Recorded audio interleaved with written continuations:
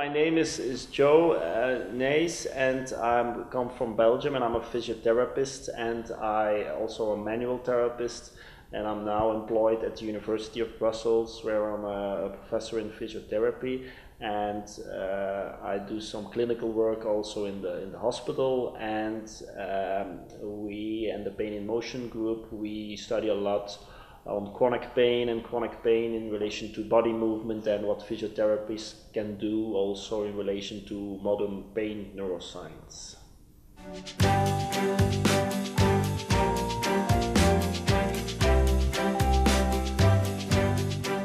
Well, we study chronic pain in general, so it's not specifically one chronic pain diagnosis specifically, so we study a wide variety of chronic pain patients, including chronic low back pain, chronic neck pain, whiplash, fibromyalgia, osteoarthritis, etc. Also post-cancer pain.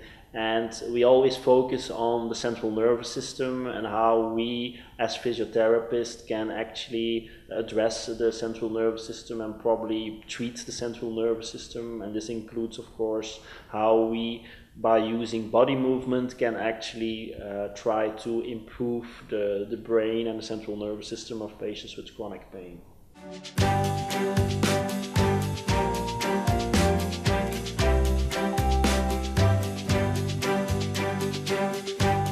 Well, one of the conclusions is that the changes that we see in the central nervous system in at least a large subgroup of patients with chronic pain is really dominating the clinical picture in a subgroup of the chronic pain population. And that in those patients that have these maladaptive changes in the nervous system, that it's more important for them to address these changes in the nervous system rather than addressing the dysfunctions in the muscles and the joints. So the more peripheral problems, they get kind of overruled by the changes in the central nervous system.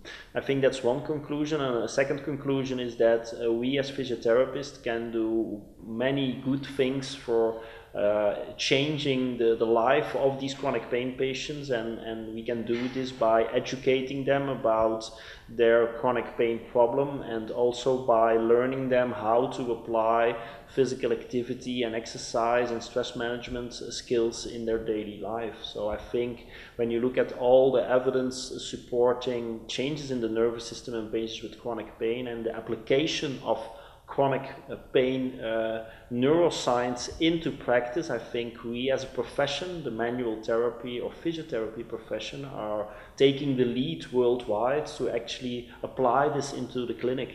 And I think that's a major achievement for our profession in general.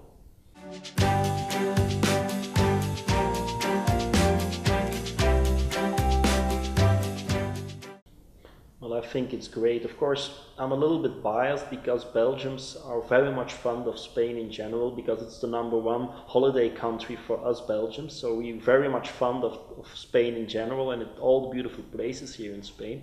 But specifically in terms of physiotherapy, of course, we've got a long-term collaboration with the University of Valencia, with Enrique Luge and Rafael Torres. And they do great work over there in Valencia. And over here, it's now my second time in the Universidad Europea in Madrid. And it's been a real pleasure for me to be here. And you guys are a perfect host. And I'm really impressed by the work that you do in terms of scientific research, but also in terms of the manual therapy program that you run here with a lot of international speakers. And I think it's a top class manual therapy program that you run here, so really congratulate you for this achievement. It's great what you're doing.